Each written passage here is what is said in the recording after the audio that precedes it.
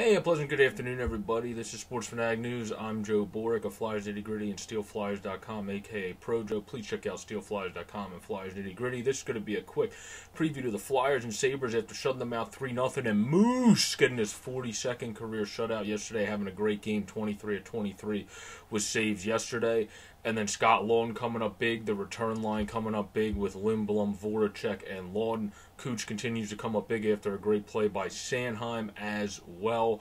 So obviously G continued to look good in yesterday's game as well. But now we're on to today's game. It looks like Carter Hart's going to get the game. I think he's going to bounce back and have a fantastic performance. You did not have the best sight lines as a goaltender. I'm not making excuses, but you just did not in Tahoe. And that was not just seen from Carter Hart. That was seen from other goals from each team scored at Lake Tahoe, whether it was in our game or the Vegas and Colorado game. So it's definitely a great sight, but not the best sight lines for the goaltenders. But today, obviously, the Flyers, the key is yesterday and yesterday's performance, they were able to stop a very good power play. That's one of the big bonuses of the Sabres in a very struggling team otherwise. Their power play is pretty good, and both teams went 0 for 3. The Flyers weren't able to capitalize. You'd like to see them do better against Buffalo's PK, but they were able to make the Sabres' second-best power play in hockey go 0 for 3 as well, and that was huge. Actually, the first-best power play in hockey, 32.8%. And 19.7 for the Flyers, which is 16th middle of the pack. But our penalty kill's 28th, so it was nice to see them step up against a very key and very big power play right there in the Buffalo Sabres. Sabres PK's middle of the pack at 16th, but you would still like to see the Flyers put a little bit more spunk on their power play and be able to capitalize on one there.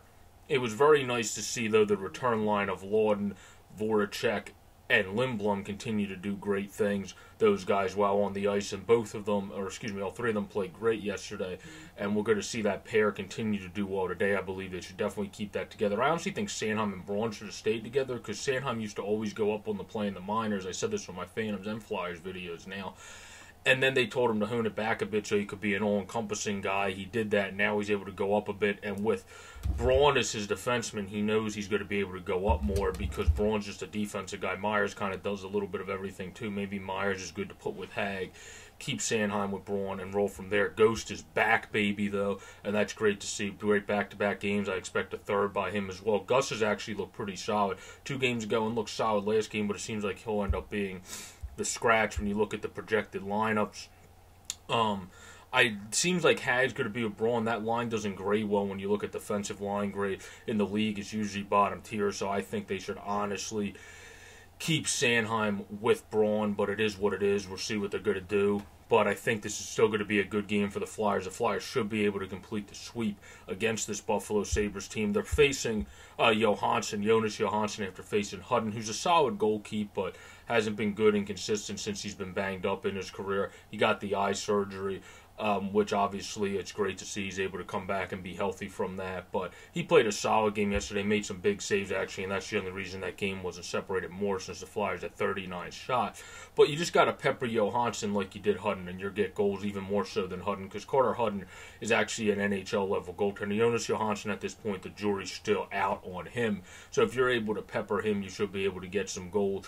I see the Flyers being able to pepper him and get goals this game, and I see that line that returned from COVID, Laughton, Voracek, and Lindblom continuing to be a great contributing factor, as well as JVR, who's just been a menace on both ends thus far this season in general. And then you got Coots and Farabee, 2 guys that are always consistent. Farabee's emerging into a star, so it's great to see that. Bunneman has been good every game he's been in, filling in for TK. He's played, I think, about like 13 or 15 games now, somewhere in that vicinity, and he's been good in all of them. Raffle surpassed Lindros and Bernie Perron for amount of games played. How about that? Longest tenured, one of the longest tenured Flyers, and continues to impress while doing it. And then Albe Kubel continues to do well. And then today's keys, I would say, as a wrap-up point, the keys to win today's game is continue peppering the shots. As I said, they had 39 shots yesterday. I want to see a high 30 shot total Again, Carter Hart stepping up and having a big game, which I predict he will do. And then the COVID return line plus the first line continuing to do their thing and really solidifying themselves against the opponent and being able to bring that anytime, anywhere into Buffalo yet again. I don't expect back-to-back shutouts. I think that's a little much to expect. I expect the Sabres to score at least one goal, so I'll go to 4-1 score prediction today. Philadelphia Flyers will be able to win to sweep the Buffalo Sabres in the weekend, home and home in Buffalo. So the Buffalo Sabres had the home and home. We're able to beat them twice. If my score prediction comes right of 4-1, let's go Flyers. Bring that anytime, anywhere into Buffalo. Have a great, safe, and pleasant day, everyone.